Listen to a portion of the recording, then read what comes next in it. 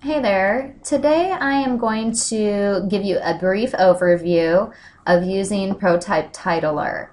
My situation has occurred when I want to take a poem or something that was typed and somebody wants to do a voice narration underneath it. And normally this is going to happen in a montage situation, which has happened to me.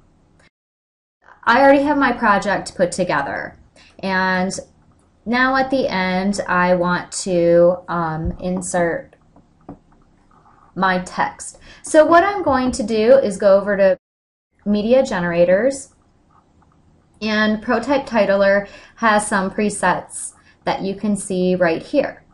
I'm going to choose Center Baseline, and you can just play around with these to see what you like best. There's really a lot to learn here, but just to give this tutorial where you can actually get something accomplished, I'm just going to kind of whip through it, and I apologize if you don't understand some lingo.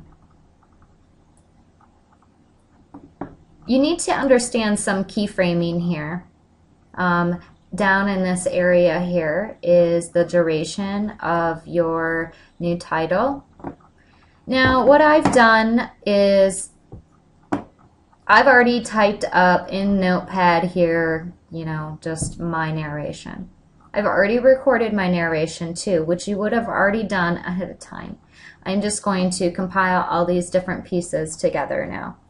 Often what I'll do is somebody will have a poem and it's already, maybe from their grandma or something like 50 years ago, and it's just on a piece of paper. I'll actually scan it into a text document, and this is exactly the result that I get. So I don't really like typing a whole lot. I like to copy and paste. That's why I do this option. So I will just copy this info. Now, when I dropped in my preset, it already had some text here. So I'm going to double click on that, and it gives me the ability to edit. I'm going to right click and paste my information in there. Now, I just take a minute to understand what's happening here, and you can see it says text edit mode, click here or escape to exit.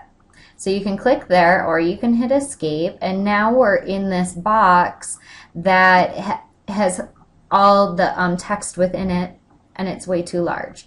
Right here in this area you can zoom in and out.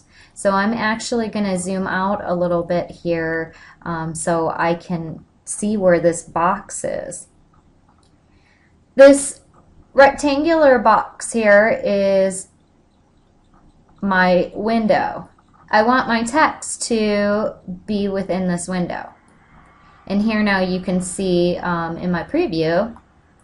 Now I'm going to double click into this area so it will give me my properties for adjusting my font and other things. Well, I'm actually going to select all of that.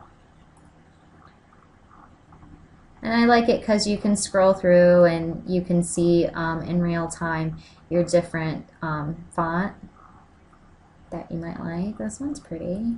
I like that. Going to just do change my color up on my font. I really like these. I really like colors. And as you can see, a lot of times you're like, oh, that's a great color. I really enjoy the font, but you can't read it. That happens a lot. Especially, you have to keep that in mind. Who's your audience of this video? And I already know just from experience that they're not going to be able to read that. No way. Line, I'm going to center all my text. So know that that's under text. You have to be clicked on your text, and then you can change that option under line alignment. You can change your font style, weight. I'm going to drag down my font till it all fits within the save title area. When you watch on a television, you want all this text here to, fit within there, and then nobody's going to have anything cut off. Okay, so I am just going to close this out for now, and I have that down here. Now I've already brought in my voiceover. I like to set my folders up so it's easy to navigate in between pictures, videos, titles, voiceover, whatever else I might need. So I'm going to drop I'm going to Control Z. Make sure that is not selected. Okay, now I'm going to drop in my voiceover. I'm just going to drag this photo. Didn't work out. Okay, so you take your titler area and you stretch it to match your voice over or narration, whatever you would like to call it. Now I'm going to click into the properties of the generated media. I'm going to want to, over here, click on transform, and let's just check here why.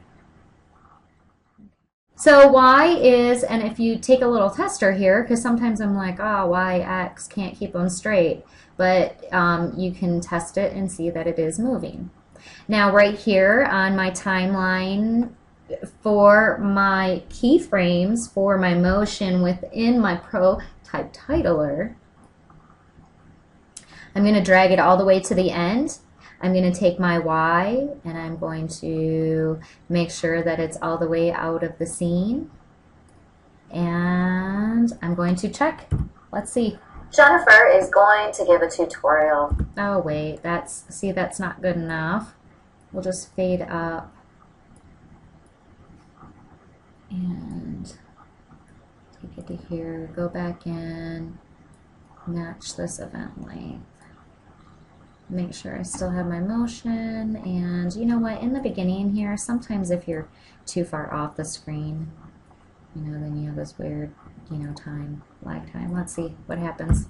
Jennifer is going to give a tutorial on many different types of issues that have come up in my own work life. Now you can do many other things and not just scroll, but today I will only show you how to do this one option in Sony Vegas 11 Pro. Alright, so you definitely need to move this around a little bit, but you can master it and get this done, hopefully with this tutorial. Thanks for watching.